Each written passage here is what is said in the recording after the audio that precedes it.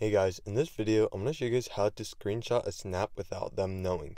So, if somebody sends you a snap and you want to screenshot it without them getting a notification that you've screenshotted the snap, I'll show you guys exactly how to do that in this video today.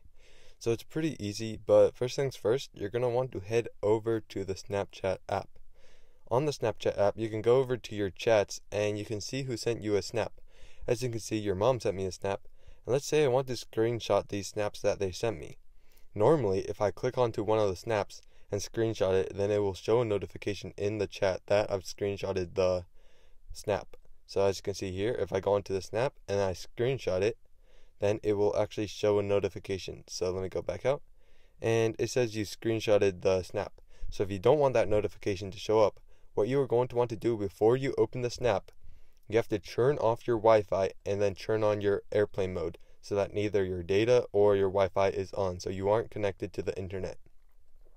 So let me do that real quick. You want to swipe down on your screen and then turn off the Wi-Fi. So turn off the data and turn on airplane mode if you want to. So just make sure that you're not connected to the internet in any way, and then you can click onto the snap. It should be loaded by then, and then you can take a screenshot as many times as you want.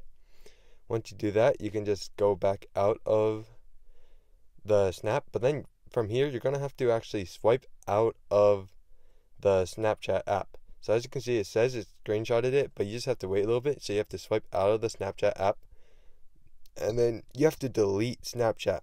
So if you don't delete it, then it will show up. So you have to make sure you don't connect to the internet, and then you delete Snapchat. So once you delete Snapchat, then you can turn back on your internet and connect back to the data or whatever.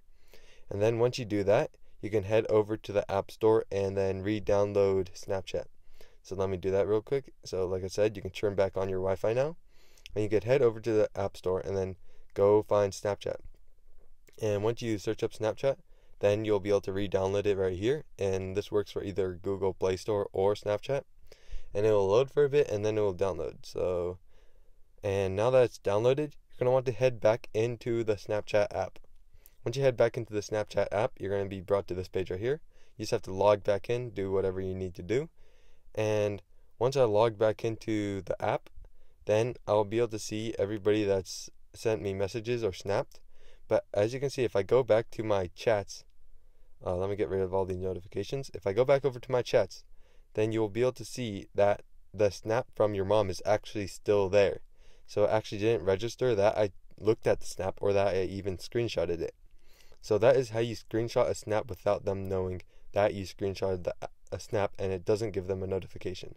So as you can see, I can still, if I go into your chat, then it doesn't say I screenshotted that snap, and it's still not opened, and I can open it right now if I want to.